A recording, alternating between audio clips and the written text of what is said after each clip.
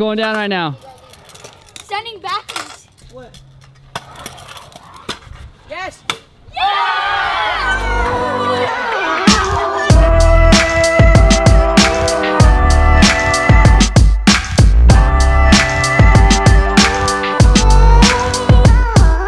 We're being cheapos today.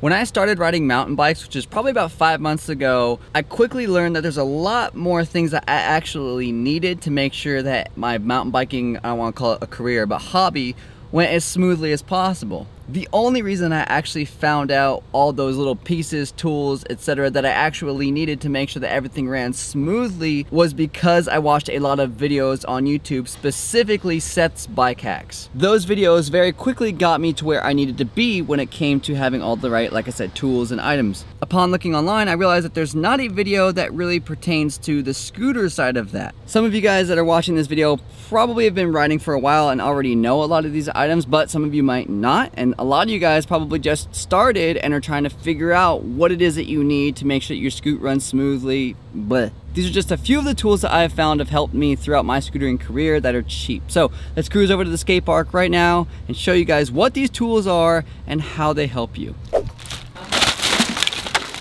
Oh, the receipt. I need that tax write-off. A lot of you guys are probably really curious.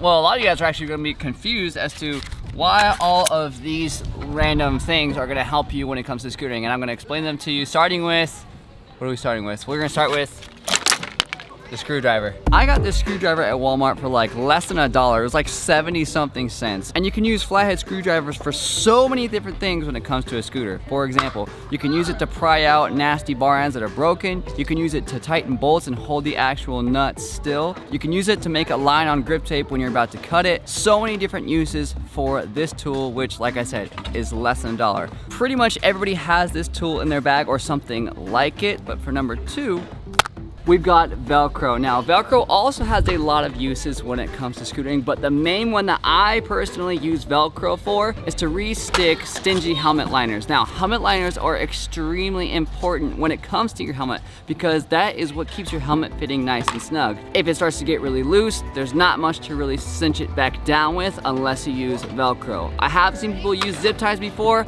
I don't use zip ties because of the fact that it has a chance of cutting your skin on your forehead or the back of your head, so this is a little bit safer and it's a lot cleaner look. So if you have some nasty helmet liners and you need new ones but you don't want to buy new ones, Velcro. Tool number 3, Brando is still trying to figure out. He hasn't figured it out completely, but it is the locking pliers. Put your finger in there. Oh. Oh! Locking pliers make things so much easier when it comes to tightening your rear axle. Now, if you have a deep socket and it doesn't fit correctly in the back of your deck because of the way that your deck is made, you can use these to clamp onto the back of the actual nut and tighten down without having to worry about everything slipping up. If you don't have a grip that's strong enough, that's where these come in handy. I think I bought these for like $2 or $3 or something like that at Walmart. Definitely have some of these in your bag if you're struggling. Number 4. This isn't something that I usually use a lot for the vlog, but anytime you need to grind something and your ledge that you're trying to grind is sticky, wax is a huge thing. But if you buy wax at a skate shop, it can be a little bit expensive because all it is candle. That's all wax is. It's just a shaped candle. You can either buy that wax at a skate shop, whether it's a skate brand or a scoot brand or whatever, which I personally do like some of the shapes and little designs that they come in. But if you guys can't afford that 5, 7, whatever, how expensive that wax is, you can go to Walmart and buy these for, I think, like 20 cents. You can buy a candle and it does the exact same thing. Will make the ledge super, super slippery and it makes it smell good. It does. It smells phenomenal. This one doesn't smell that good, but vanilla one's my favorite. Product number 5. I want to apologize because you guys can probably hear the wind, but we're gonna have to push through it because I've been waiting for 5 minutes and it hasn't stopped. Anyways, Loctite. Everybody's had some really annoying bolts that constantly back out and will not stay tight. That's where this stuff comes into play. For those of you guys that have taken your scooter apart and seen that small little bit of blue goo on small bolts, that's what this stuff is. Basically what it does is it keeps your bolts from backing out. I think I bought this stuff for like $3 or something like that at Walmart. Definitely something that you want either in the garage or even in your backpack if you want to carry it around. It's really, really small and something you can even slip in your pocket if you're having a really annoying problem with a bolt. So Loctite, $3. Item number 6, I think. Item number 6, I think, is the 3-in-1 oil. I've made a video previously on specifically Tri-Flow oil, which is like a lubricant that you put inside of your ball bearings, and it solves any issues that you guys might have with squeaking or really tight bearings and things like that. 3-in-1 is basically the same thing. It's not nearly as good as the higher end lubricants, but it will get the job done. If you guys are having problems with a really squeaky headset or wheel bearings or something like that, and you want it to either spin faster or shut up, this stuff comes into play. I think this was $2.50 or $2.80 or something like that. Again, under $5, stuff that'll really help you out, and it has this really convenient little spout that extends to up to 6 inches. What are we on, 8 now? 7? We're up there, we're getting close. 7. Next item on the list is kind of like a hack that some of you guys might know, some of you guys might not. If you guys have slippery grips like our boy Liam right here. Liam, show him your grips really quick. Here, get close on that. So Liam's grips slide a little bit, as you guys can see here. I'll show you guys really closely.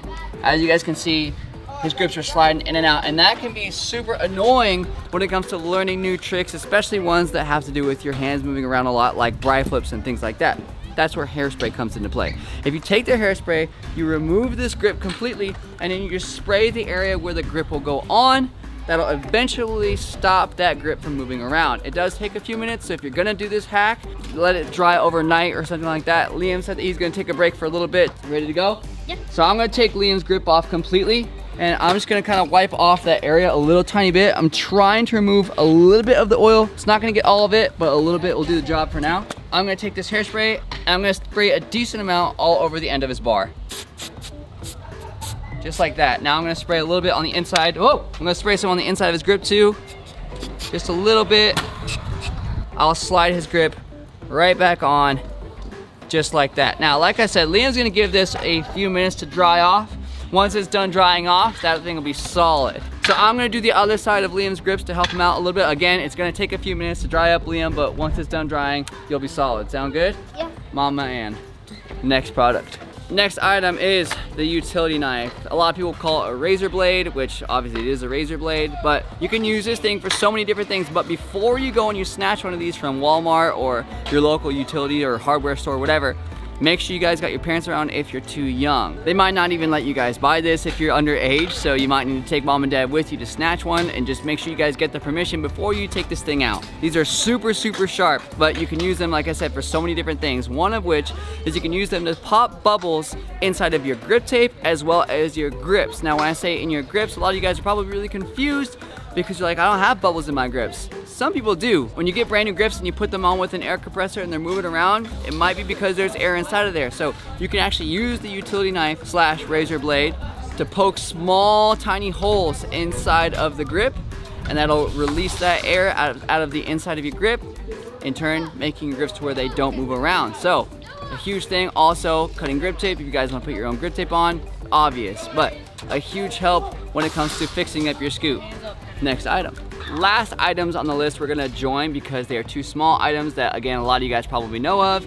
You have your Allen wrenches and a Sharpie. Now, Allen wrenches is pretty obvious. 4, 5, and 6 are the usual sizes that you guys need when it comes to working on a scooter. 4 is for your bar ends, sometimes your brake.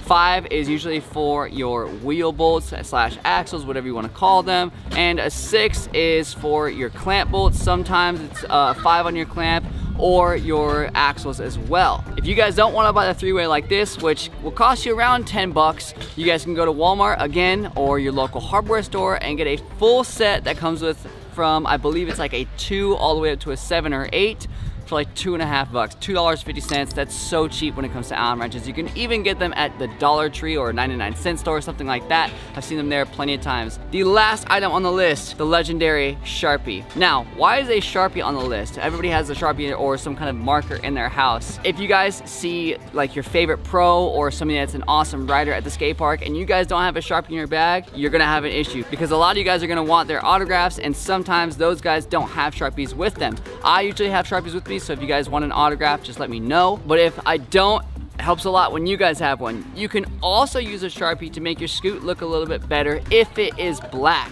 If you guys have a whole bunch of scratches on your bars or even on your wheel, you can use a Sharpie to fill them in if, again, you have a black bar, and it'll make it look 10 times better. It doesn't have to be a Sharpie specifically, it can be like another permanent marker, but it is definitely one that I recommend every single kid has in their bag, especially because they're like $1. All right, you guys, those are 10 items that are under $5 that you guys should have in your bag or at home if you're looking at getting into scootering. Now, if you guys are beginner riders, you're gonna want most of these items in your backpack. Like I said, if you're going to the skate park, it definitely helps a ton to have your own Allen wrenches. That way you don't have to go around and ask everybody, or your own pliers, things like that. It's definitely stuff that you guys should have, and hopefully this helps a lot of you guys get into scootering, and it helps you to stay on your scooter. And for those of you guys that have been riding for a little while and you learned something new in this video, let me know in the comments below which one you guys did learn about. I think a lot of people are gonna learn something from this Loctite. It's, again, something that you guys should definitely have, especially because it's like $4 or $5. Again, thank you guys so much for watching today's video. If you guys don't already, make sure you do subscribe to my channel. I do all kinds of scooter videos and other action sports like mountain biking, skateboarding, things like that. So I would very much appreciate your subscription. And also like this video if you learned something new. And until next time, I'm out of here. Later.